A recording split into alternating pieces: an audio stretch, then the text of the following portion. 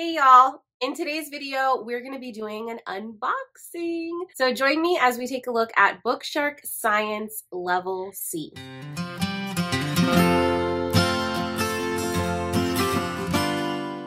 First of all, welcome back to the channel. If you are new here, my name's Kayla. I am a homeschool graduate turned homeschool mom. I'm currently homeschooling my 9-year-old and my 6.5-year-old. I also have a 10-month-old baby who loves to interrupt videos and homeschool lessons. If you ever want to chat with me, I'm always available down in the comment section here on YouTube. Or you can always reach out on Instagram. I definitely share a lot of our day-to-day homeschool life over there as well. Okay, guys, this is a giant box from Bookshark. Really quickly, before we look at what comes in Level C, I just wanted to chat with you guys about why I decided to go with Level C. So Bookshark has really designed their curricula to be used family style. They encourage you to use it with siblings of different ages, as long as their age gap is within a reasonable range. This is a really great option for me because one of the key components that I'm looking for in curricula is I want to be able to cover as much as possible with both of my girls at the same time. So I went ahead and looked at this chart that Bookshark has on their website that kind of helps you to see what level might work best for your family, for your kiddos. So from that chart, I was able to sort of narrow down my options, but I still wanted to compare a couple of levels and see what was actually going to be covered because we are switching from one science curricula with a completely different scope and sequence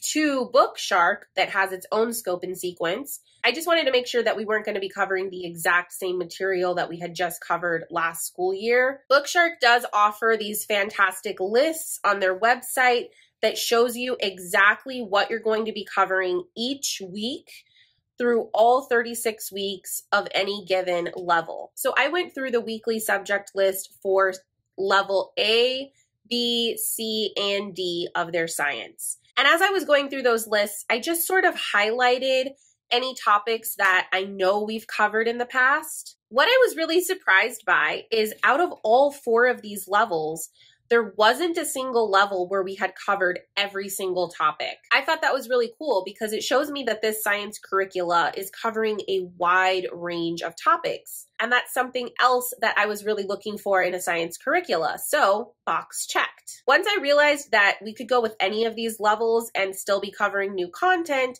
I decided to take the lists to my kids. Once they saw that Level C was covering 11 whole weeks of zoology, that was a huge selling point. We've never really done a formal zoology study in our homeschool, and I really liked the way that they have set up learning about animals by habitat and also by continent. And my kids were totally stoked about the prospect of that zoology unit in our science this year. Some of the other topics covered in Level C, specifically their earth science and botany, we have covered all of those topics formally in our homeschool. But Level C is also doing a deep dive into the periodic table and the elements and Marie Curie. So we all agreed that Level C had a really good balance of new material that we haven't covered yet, and a few things that we are somewhat familiar with, but we could always use a review on. Because we're going to be learning about animals by continent, I'm planning on tying in some country and cultural studies and some additional geography as we go through those different continents. So they do have this on a 36-week schedule for the school year. But knowing me and knowing that I plan on adding some more things in, we might end up stretching this out longer than 36 weeks. I just come to accept the fact that schooling more year-round works better for us anyway. So if I don't finish this in 36 weeks exactly, that's all right. I'm so excited to see what is in here. So let's jump in. Okay, so the very first thing that we have is this beautiful Lift the Flap periodic table book from Usborne Books. I actually already have this book in our home library. It was the only book that I saw that came with the level that I do already have. So I'm probably going to be selling this second copy or giving it away to a friend. Bookshark did give me the option when ordering this to select one of the books and let them know if I already had it, but for some reason they didn't have that option for all of the books. If they did have that option, I would have said I already had this one, but that's okay. It is a really awesome book, and I'm super excited to dive into it because even though it's been sitting on our shelf, we have not really used it to its full capacity at all. So I'm super excited to be covering the periodic table. I'm so sorry if you hear my baby. She's playing with all of the crinkle paper. She's loving it. We got to do whatever keeps her happy. The next book is Marie Curie's Search for Radium. So this looks like a nonfiction reader. I know my girls will be super excited to learn more about Marie Curie. It's always fun for them to find out more about female scientists. The next book is DK Find Out Earth. This book looks super fun. It's almost like a little mini encyclopedia all about the Earth. Lots of colorful illustrations. Definitely geared to younger kiddos. Level C included 2 Magic School Bus picture books. So this one is the Magic School Bus at the Waterworks. And then the second one is the Magic School Bus Inside the Earth. We absolutely love the Magic School Bus. My kids have watched the old show, the new show. We haven't read too many of the books yet, so this will be really exciting for them to kind of see the characters that they're familiar with in these picture books. And also the books look chock full of information, so that is awesome. Okay, the next book is another nonfiction picture book. This says it's a level 2 reader for science, and it's called What is the World Made of?